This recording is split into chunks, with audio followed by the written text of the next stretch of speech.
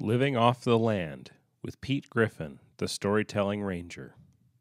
I transferred to Alaska in 1992.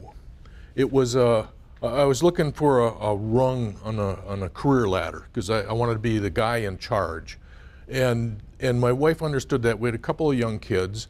And so I was looking at different places around the country where I could get a promotion and that would lead to another promotion, and pretty soon I'd be the guy in charge. And one day I came home with two vacancy announcements, one in Washington, D.C. and one in Ketchikan, Alaska. And my wife gave me one of those looks. And she said, "We are not moving to Washington, D.C. Well, what about Ketchikan? And she says, "Is there a hospital in Ketchikan?" Well, yes, there is. I said, there's a hospital, there's several middle schools, a couple of high schools. There are more churches than there are bars in Ketchikan. And so she said, well, okay, Ketchikan. That was in 1992. And for the first several years, my dream was getting back to northern Michigan, upper Michigan, Wisconsin, Minnesota to be the guy in charge in the Great Lakes states on one of the districts. But that didn't happen. But after a while, I realized that I didn't want to leave Alaska. It was the hunting, the fishing, the wildlife, the birds, the ocean, the mountains, the glaciers. It was a dream that I grew into. But one of the things I did after I got to Alaska is I started keeping track of people who moved to Alaska, not the ones that got transferred, had a job or anything, but what was fascinating to me was the people who moved to Alaska who didn't have a job lined up, and I kept track of the reasons. And the top three reasons, reason number 3, is that they were in the witness protection program.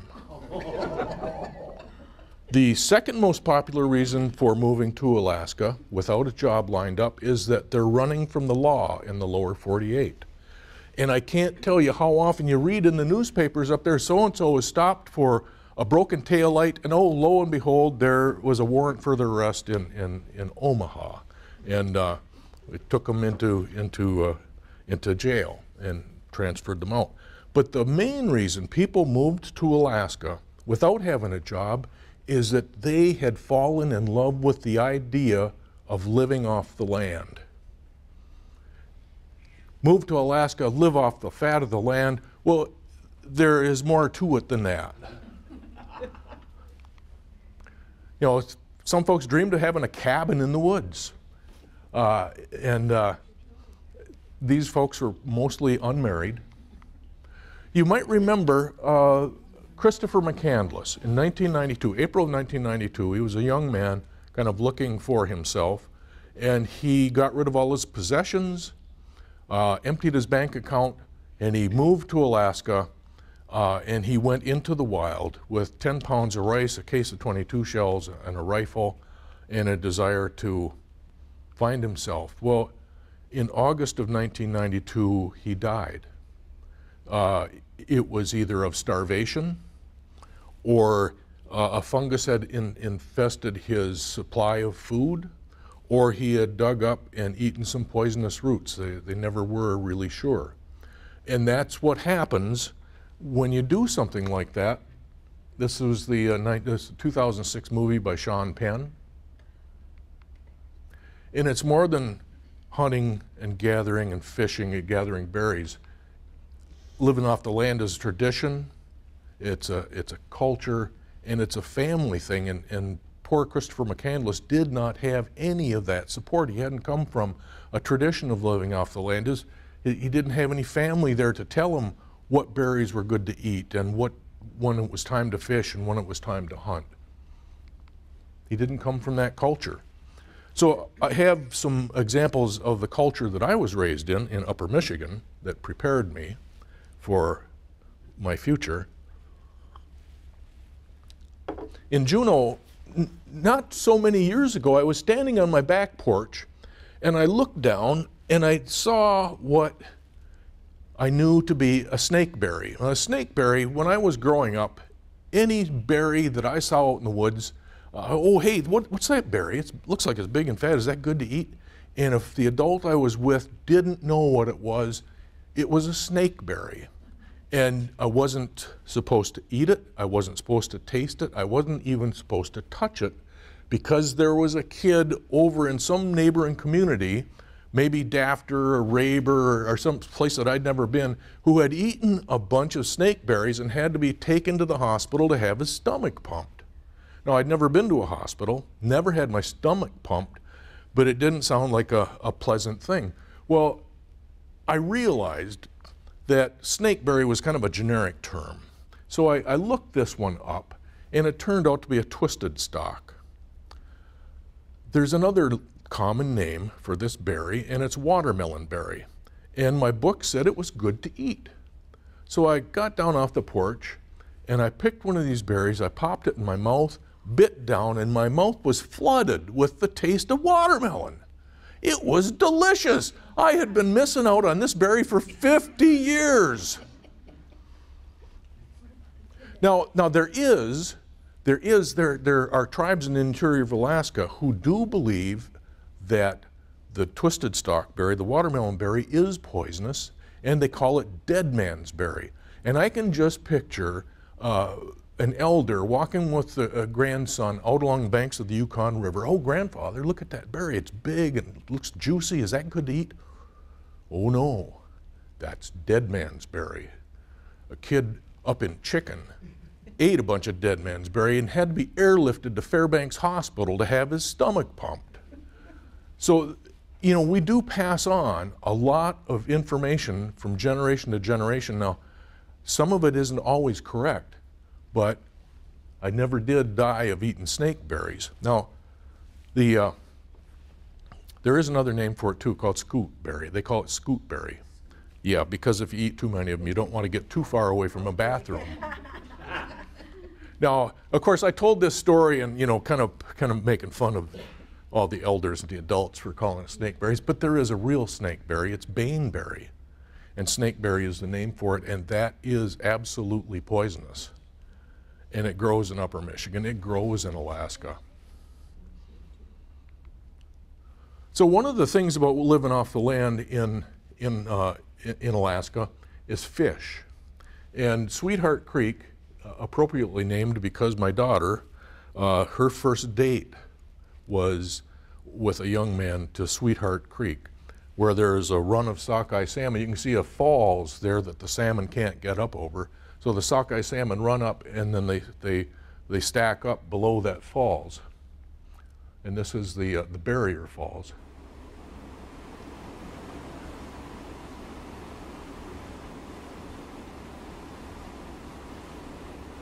Those are sockeye salmon. They're not going to get any further than that. Now, because it's a good place for the fish to gather, it's a good place for the fishermen to gather, and it's a good place for the bears to gather. This is an Alaska brown bear. You can see some fishermen downstream, and their boat is right here. And that's, I went with my son-in-law one day to fish for sockeyes, hoping to get some bear pictures, and I got some bear pictures. Now this is how we're doing it. These aren't sport fish. They're fish that are meant for consumption. And this is my son-in-law, Jake, doing the honors.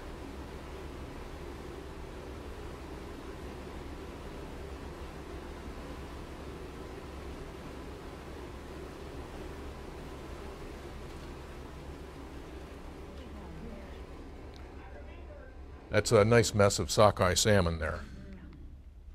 So where Jake was throwing that net, it's in a cleft between the rocks, and that attracts attention. Now this is a brown bear, but it's a young brown bear, and you can tell it's a young brown bear by the size of its ears. Its ears stick way out. It's got long, skinny legs. And young bears are like young people, like teenagers. They're kind of pushing the boundaries to see how far they can go. And this one was very, very curious about Jake and the fish he was catching. Now, I was fishing with Jake down in this gully when fishermen across on the other side of the creek started pointing at our side, and I knew what that meant. There was a bear that was patrolling our side of the stream. And so I got my camera out, and sure enough, this brown bear pokes its head over the ledge, looking down at us and our catch of fish to see what he could do. Now, these bears will get fish that are unattended. So the rule down there is you never leave your fish unattended, and if a bear approaches you, you do not drop your fish, because that just teaches the bear that the closer I get, the more nervous I'll make them, and the sooner they'll drop those fish. So eventually he looked directly at me, and the expression on his face is just wonderful. I was on the ship one day, and I said, I wonder what's going through his mind. And this lady from Tennessee says, I know exactly what was going through his mind. Is that juice worth the squeeze? Was it worth the trouble to run us out and get our fish? It usually isn't.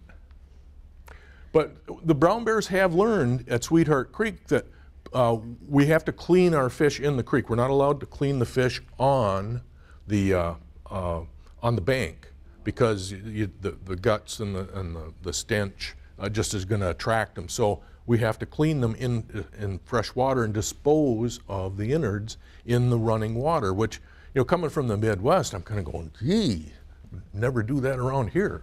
But the bears have learned that downstream of where you're doing all this dressing of the fish and tossing the entrails in the water, the bottom is just littered with good food. So this might even be the same bear I got the photo of. You can see he's picking up roe and milk sacks off the bottom. And then in a couple of seconds here, we'll see why we tell people to make noise when they're on the streams. You don't want to take bears by surprise. If somebody was walking down the stream, and that's where you run into problems with bears. They don't want to attack you, but if you take them by the surprise, they're gonna swat you. They're gonna do something to eliminate what they see as a threat. So when I got to Alaska, you know, I wanted to go deer hunting. They have Sitka black-tailed deer there. They're pretty small, and the best places to hunt are in some of the places where there are bears, brown bears in particular. Admiralty Island is just a 3 or 4 mile boat ride from Juneau. And so I wanted to hunt deer, and Joe told me a story. Now, when you hunt deer in Michigan, we have deer stands, and you wait for the deer to come by. In Alaska, it's a little bit different. There are so few people out there in the woods, you have to go to the deer. You sneak through the woods and wait to spot a deer. Well, Joe told me a story. Joe had been there for a few years, and he was hunting on Admiralty Island. He and his hunting companions had beached their boat, got off, and scattered out through the woods to go hunting deer. And Joe decided he was going to go up high, up the mountain, above the tree line, or at least into some of the terraces up above sea level, where there were some bogs and kind of open with scattered trees, because that was a good place to hunt deer. Well, he said he got a deer, and he was dragging the deer out. He dressed it, and he was dragging it out down back to the beach, so they'd meet everybody at the time that at the appointed time, and they would go back to Juneau. One of the things the bears have learned on Admiralty Island is that when there's a rifle shot, there's probably going to be a deer, a dead deer, near where that rifle shot was, and those folks know that, so they're always very wary as they're dressing the deer and hauling them out. But Joe says he was dragging his deer across a muskeg, and he heard something, and he turned around, and he said only 50 yards away, there was a bear running at him full tilt. And these bears can run 30, 40 miles an hour.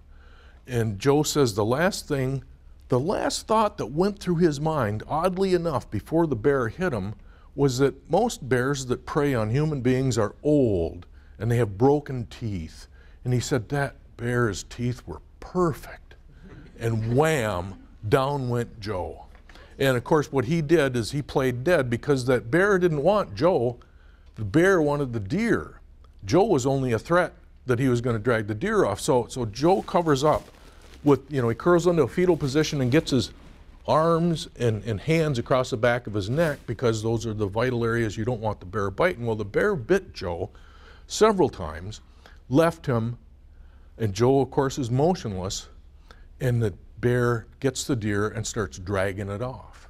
And Joe lays there about a half hour waiting for enough time to pass that he could get up and he could continue on his way down to the shore. Well, he had a radio. Now, this was before cell phones. He had a marine radio. It was in his pack that had been ripped off, and he started to crawl over to grab his radio, and the bear came back. And the bear bit him up, chewed on him again, and then stood on him, 600 pounds of bear in a bog, standing on Joe until Joe absolutely stopped moving, and he was in tough shape by then. And the bear left him again. And this time Joe said he must have laid there for an hour. It's hard to tell. He didn't know, but by this time it was starting to get dark. And finally he knew that he had to have help, so he crawled the rest of the way with his backpack, got out the radio, called his friends who were on the beach, worried about him because it was starting to get a little dark. And they were able to call Juneau, call a helicopter, medevac, and they came and got Joe, took him to the hospital, and today Joe is just fine. But he tells that story, and I'll tell you what I learned from this. You don't hunt deer on Admiralty Island while the bears are still awake. You wait until they hibernate, which is sometime in November, but still, there are individual bears that don't follow the rules, and they may not hibernate until December. So hunting deer in a place like that where you're not the ultimate predator gives you a sense of life that you don't otherwise get when you're out in the woods.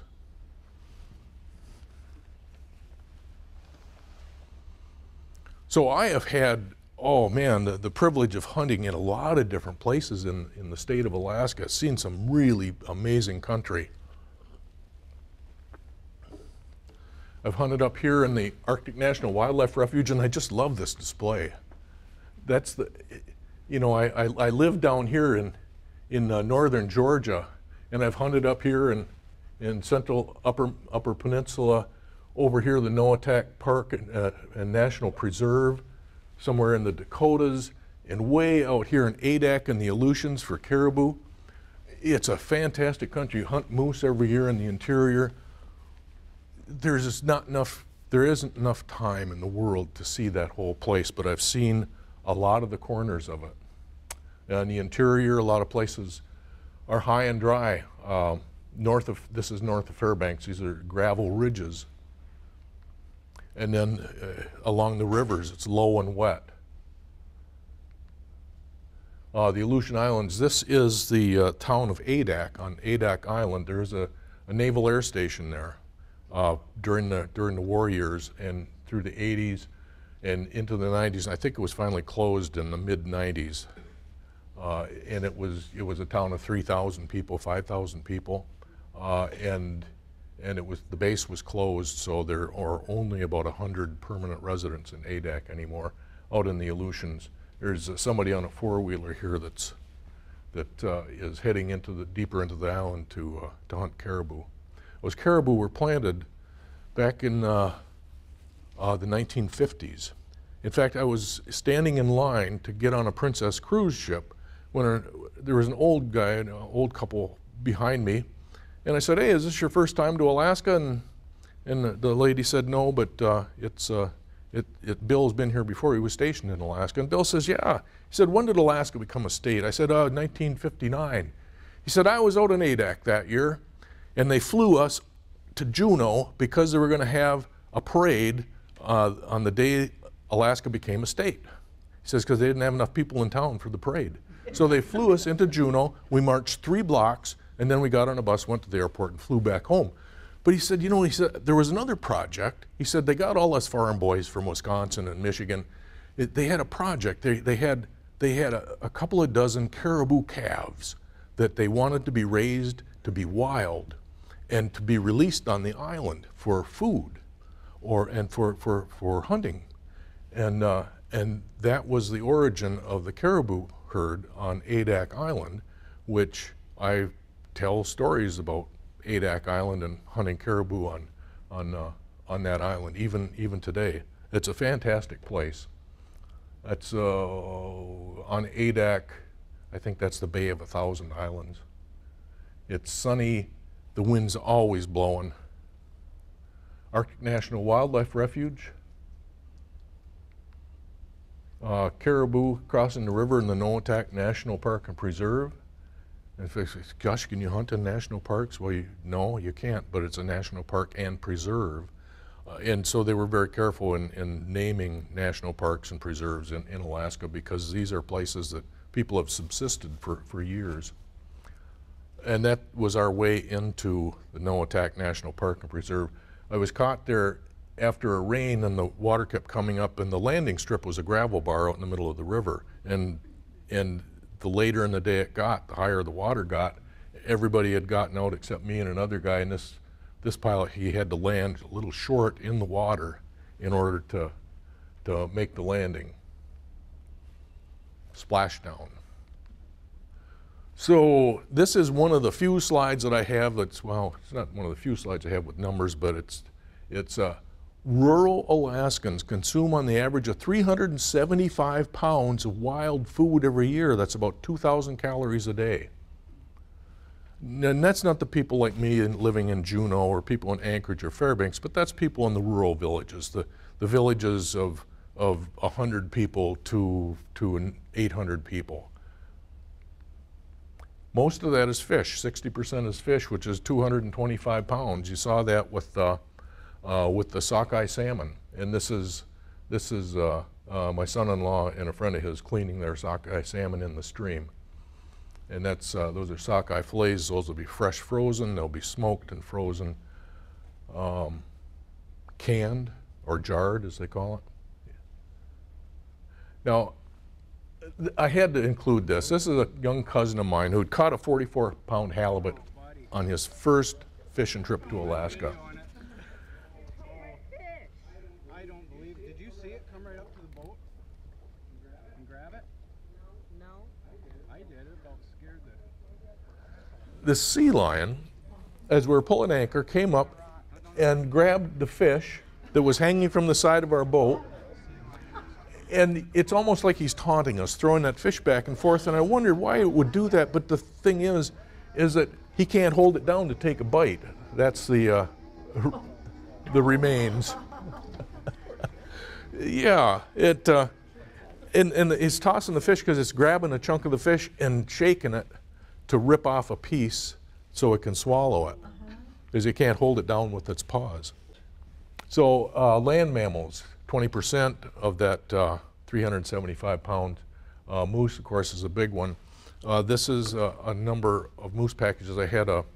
We have a butcher in Fairbanks that will cut up and wrap our moose for us, which is important, especially when it's warm. So we had moose roast, moose steak, and something called lion steak. And I didn't realize that until after we got home. After crossing the Canadian border, I thought, you know, if somebody asked, what are you doing with lion meat? I'd be kind of speechless, but I realized that our butcher was probably better at living off the land than he was at spelling bees, because that's loin steak.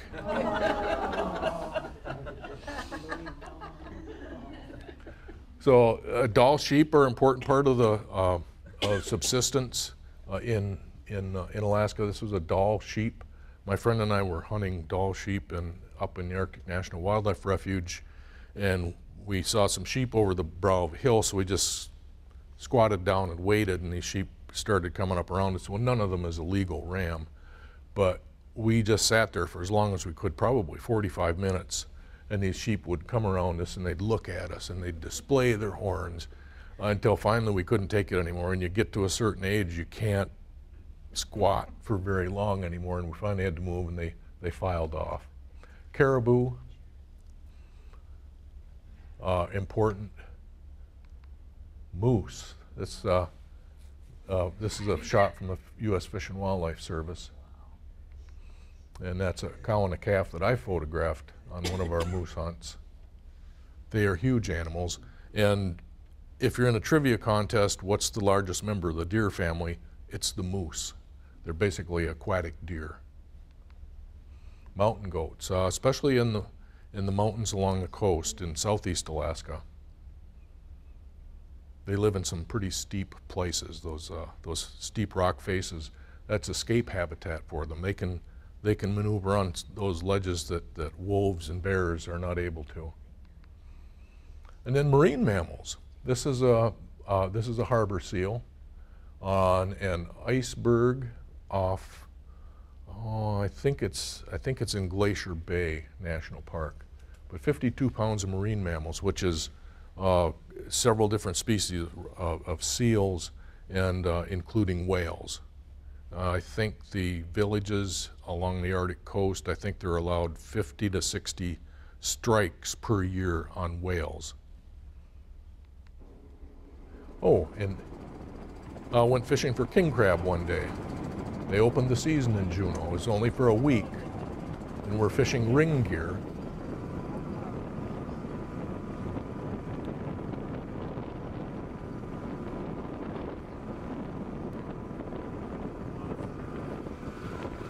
So one's a red king crab and the other's a tanner crab. And that was quite a haul for us. The limit for us was 2 per family.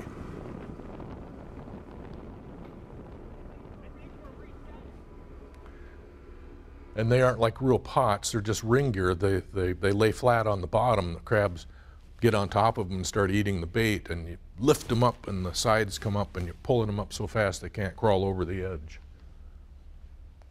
That's me with, I don't know how many hundreds of dollars worth of king crab that is. Sad story, I have a shellfish allergy. But my wife doesn't. And then shrimp, Dungeness crab, tanner crab, that's my granddaughter there, she loves to pose. And then birds, 2%. This was a spruce grouse found in the northern boreal forest. They are very, I don't want to say dumb. They're not very alert. They're not very wary. Let's put it that way. They're not very suspicious of anything. And hunting moose, one of the great benefits of hunting is sitting out in the woods and nothing happening except things like this. A spruce grouse landed next to me. This is the male. You can see the red eyebrows. And it strutted around me. It didn't like me being there. And this is what a psychologist would call displaced aggression. He's displaying and then he's ripping apart hunks of grass.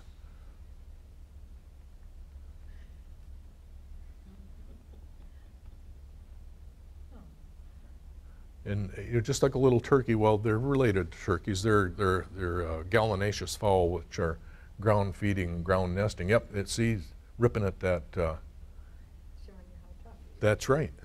That's right.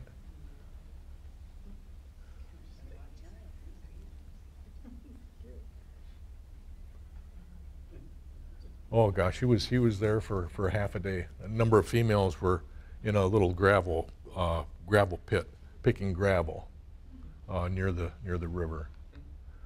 This is a willow ptarmigan, which is Alaska's state bird. That's another trivia question. What's Alaska's state bird? Well, it's the willow ptarmigan, and that is the north end of the town of Juneau there. No, that's the south end of the town of Juneau. About 2,000 feet below, maybe 3,000. Plants. High bush cranberry. Gosh, there's a lot of high bush cranberry up there. I was just amazed. I loved high bush cranberry jelly as a kid, but it was hard to find places where you could pick enough high bush cranberries.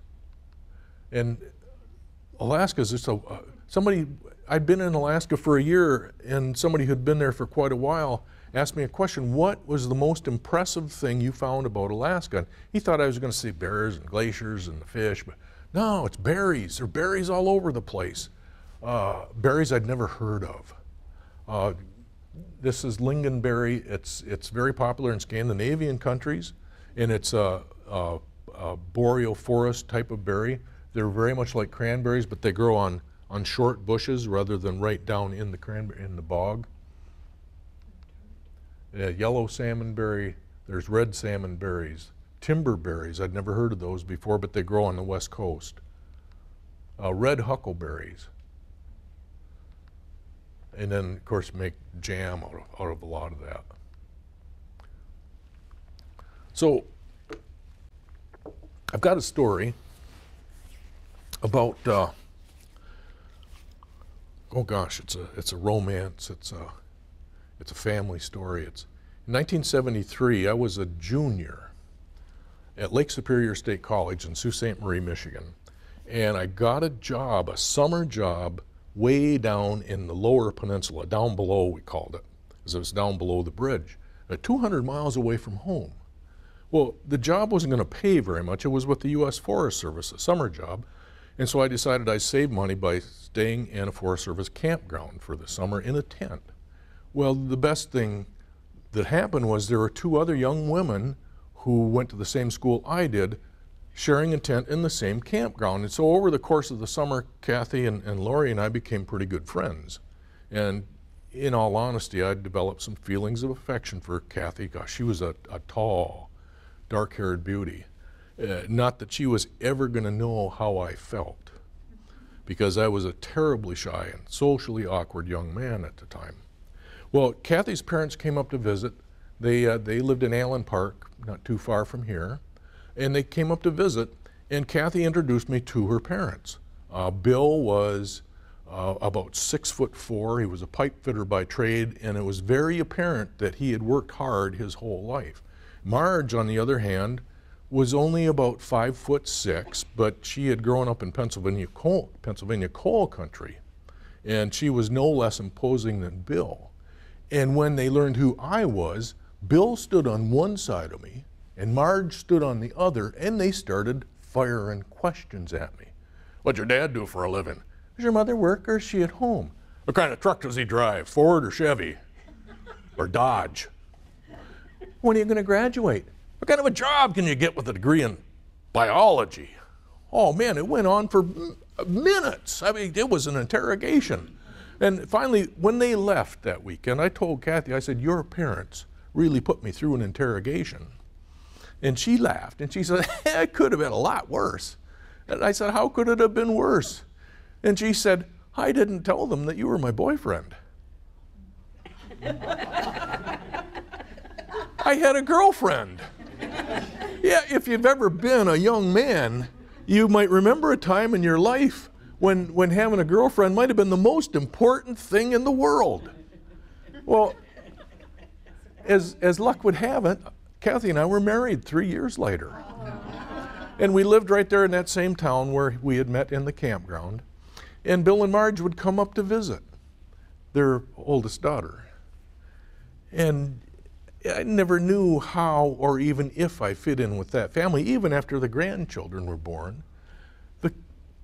Bill and Marge would come up to visit Kathy and the kids. And we moved to Minnesota.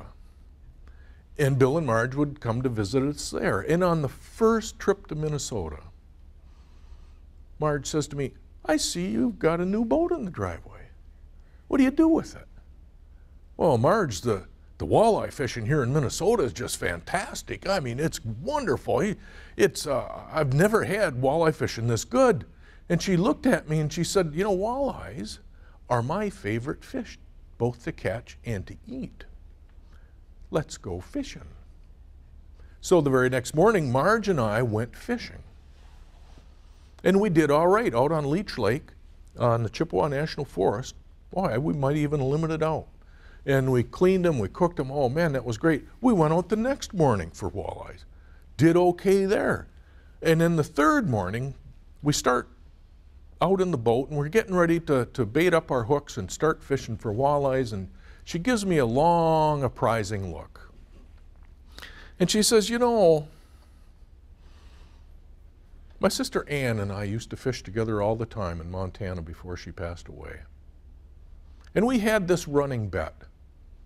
25 cents for the first fish, 25 cents for the most fish, 25 cents for the biggest fish. would you be interested in taking me up on that? Well, here was an opportunity for me to win 75 cents from my mother-in-law every time I took her out fishing. So I said, sure. And so we started fishing, and a couple of minutes later, I got a fish. Hey, Marge, I got the first fish. And she looked at it and she says, that's a perch. We're fishing for walleyes. Perch don't count. Oh, Marge, I got the first walleye. And she looked at it and she says, that is 10 inches long. We don't keep them that small. That doesn't count. Now, apparently there were a whole bunch of rules in this fishing game that I was not entirely aware of. Well, we were out fishing one day. About 10 o'clock in the morning, Marge has 6 walleyes, I've got 3, and about 10 o'clock in the morning, she starts to fidget. And she starts to squirm in her boat seat, and finally she says, look, I saw a restroom up there at the boat landing, we're gonna have to go in. But the fish are still biting. We have to go in right now. Okay, so we pulled up our gear, got it in the boat. Luckily, the boat landing was only 5 minutes away, so I pulled in to the little harbor and next to the little dock, and before we'd even bumped the dock, Marge was up out of the bow of that boat like a cat onto the dock, and she made a beeline. I'd never seen her move that fast toward the restroom up there in the parking lot. Well, the boat is still rocking, and so I grabbed a hold of the dock, and I'm getting ready to secure it with some lines, and I looked up at the parking lot, and she's standing there in the middle of the parking lot talking to a stranger. And then she hurries on to the restroom. And so I finished tying up the boat and I'm straightening things out, and this guy she was talking to kind of saunters down out on the boat, and he looks down, or out on the dock, and he looks down at me. He says, so the word around the campground is that your mother-in-law outfished you this morning. Marge took her fishing seriously. There was nothing going to stop her from making a break for the restroom except an opportunity to tell a complete stranger that she'd outfished her son-in-law.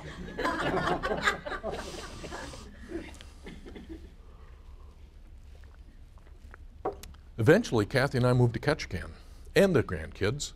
Bill and Marge came to visit us. The first trip, Marge says, I hear the fishing's pretty good in Alaska. What's biting now? Oh, Marge, the king salmon are in. Man, they are some of the best eating fish. You can roast them, you can bake them, you can grill them. Smoked king salmon might be the best salmon you have ever eaten. And they grow to 20, 25 pounds. And Marge looked at me and she said, let's go fishing. So the very next morning, Marge and I go out fishing for king salmon. But fishing for king salmon is not like fishing for walleyes. No, it takes an average of 35 hours of fishing for every king salmon that's caught. And that's when they're biting. So I didn't have high hopes, but that first hour we trolled back and forth, not a bite. After 2 hours, we were pretty much out of topics of conversation. After 3 hours, I ran out of coffee. And after 4 hours, I was about out of patience. And I'm about to tell Marge, maybe we just ought to pack up, call it good for the day, go in and have lunch and try again tomorrow morning. But before I could get those words out of my mouth, Marge's fishing rod bends over double and line starts screaming out. Zzz, zzz, zzz. Holy smokes, Marge, you got a fish. Set the hook. So she picks up her rod or the rod holder and she gave it a tug, and that fish felt those hooks and it really took off. And Marge, it's a level wind reel, and Marge is reeling and the line is still going out. No, Marge, you got to put your thumb on the reel and stop that fish from running, and then you bring it back toward you, and then you reel the rod tip down, and you pull it back toward you, and then you reel it down.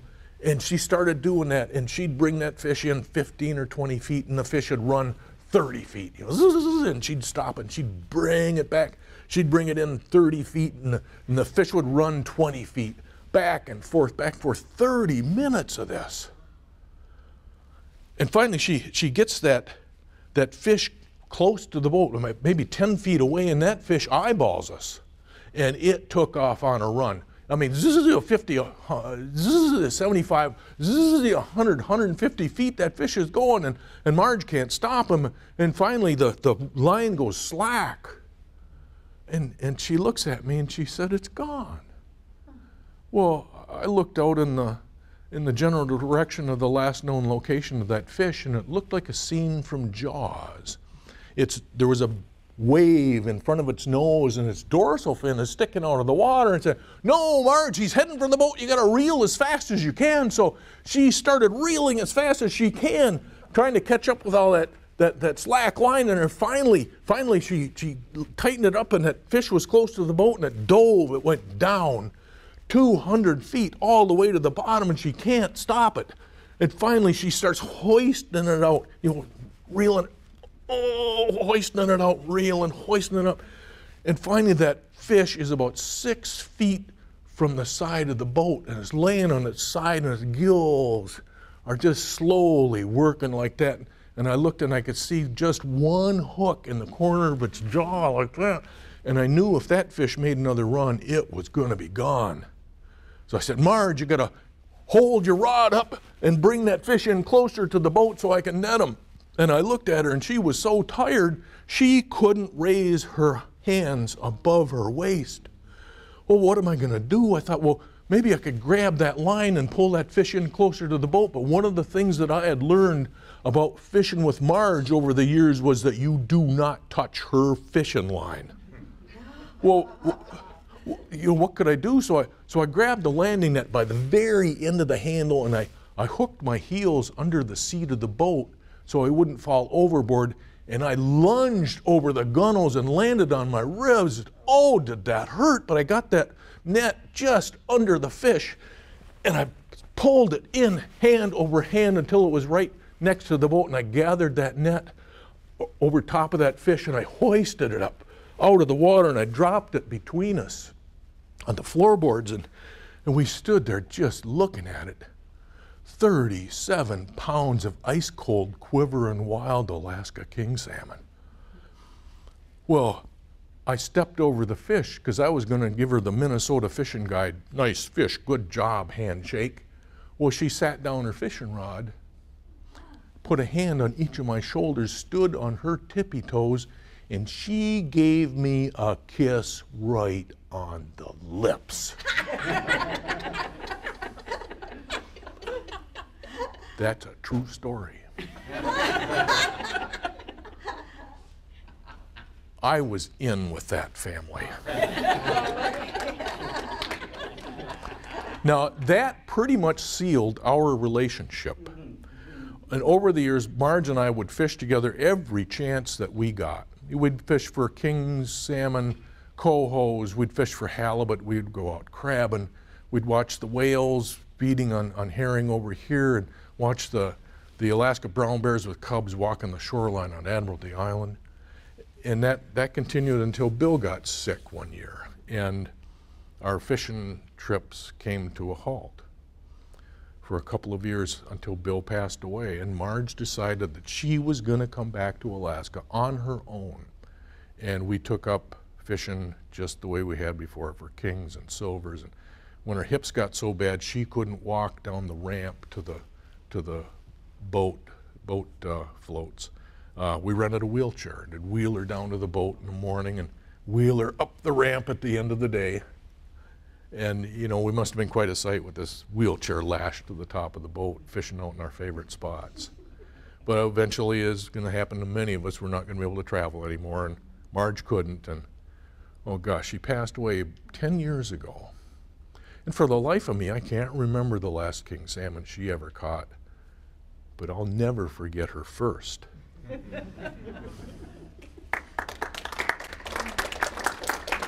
And that's Marge and Bill with her 37-pound king salmon. So living off the land, it's tradition, it's culture, and I think most importantly, it's family.